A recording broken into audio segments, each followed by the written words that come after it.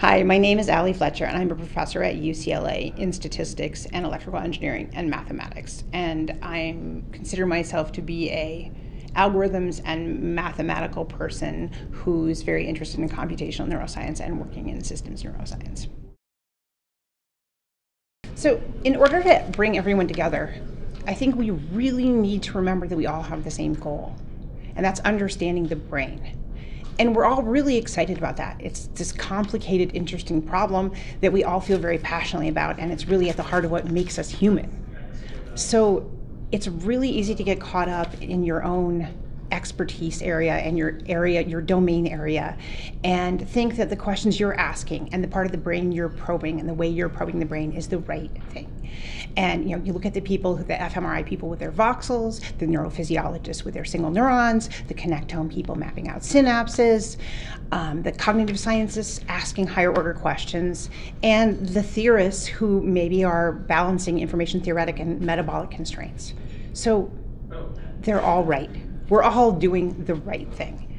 This is a really big, complicated problem, and it's going to take everyone talking to everyone. We need to honor each other, we need to communicate with each other, and moving forward, we need to really be speaking the same language to each other. So I think really that has to start at the undergrad level, and maybe we have to realize we're doing biology, but biology is now a little bit quantitative. So there has to be a little bit of machine learning, there has to be a little bit of math, there has to be a little biology.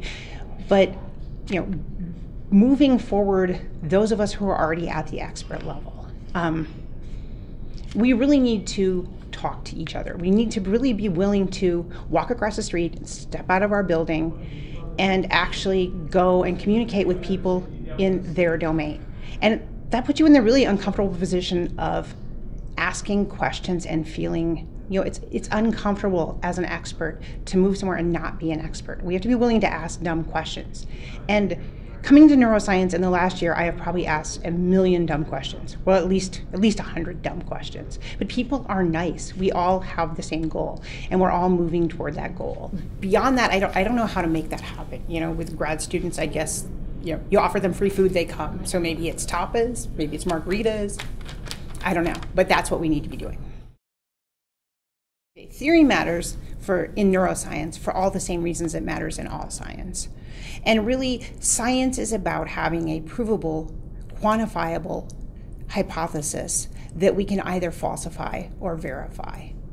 And for us, we really want a succinct explanation or overarching compact principle that explains the complexity that is neurons, brains, and behavior.